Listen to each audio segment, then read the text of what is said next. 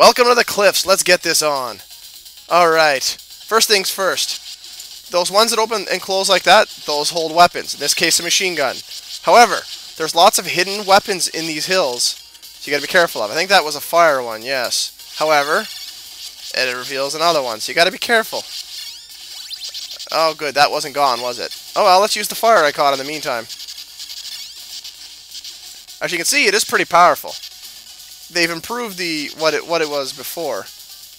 What do we got? There must be more things here ready to kill me. There we go. See? It can kill stuff in a hurry. It's not a horrible weapon by any means. Alright, spreader. Get the auto blow up and get rapid. Now we're back to where we want to be.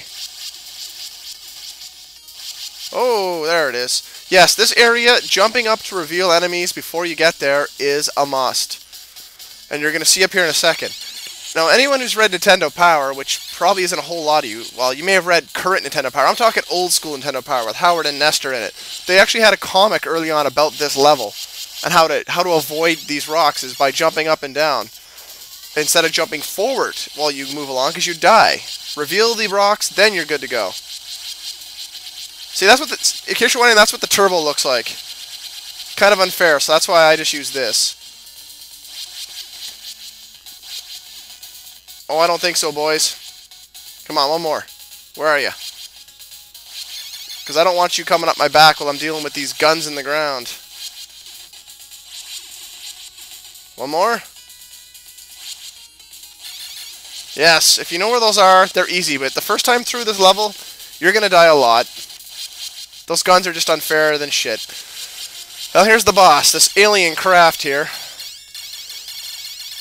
I honestly just recommend jumping the little guys, unless you're gonna have the red things above you coming after you, in which case it's better to take out the guys on the ground first, then focus your attention up there. I killed the boss too fast. If after a couple rounds, 2 or 3 rounds of those red bullets they home in on you if you give them time, it would have dove down and tried to crush me, and it's a lot easier for it to crush you if you're not killing everything in sight. And going into that weird purple tunnel leads us in here into probably my least favorite level in the game, because, well, it's just set up to rip lives out of you. It's got a lot of mean stuff. Here's the first thing that's meaner than hell. This little... Okay, you see those mouths? If you see one pop up anywhere near you, just... like that. Just try to get away from it, but that one appeared right under me. Nothing I could do about that. Alright. Now, you see these guys? Once they appear, try to kill them really quickly, because they block your attack. It really makes for some nastiness here. Alright.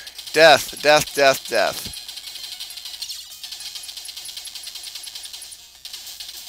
Now, see those enemies that pop out of the wall there? They just spawn continually.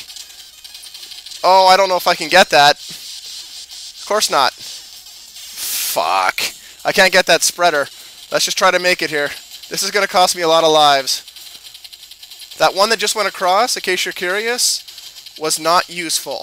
It's an auto kill. You might think that's a great idea. However, it means all those guys will respawn at once.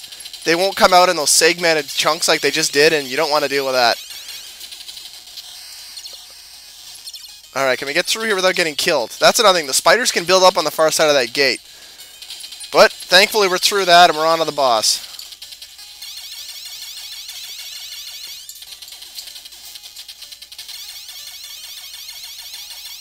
There we go. That was pretty easy. So, just to be safe, though, just in case, you know, it grows another head and a big snake is going to start coming out of the arms here, let's hide. Turbo fire! Not going to use it. I refuse. The good news is, with this guy, you can kill his bullets with your gun. Yes, his bullets are killable. I don't know why they took pity on you to do that, but they did. All you gotta do is kill the head, but I love killing the snake. I don't know why. Maybe because I'm just a sucker who likes to score extra points, but I love shooting the snake. Yeah, that was a little bit of turbo fire to speed this up a bit, but...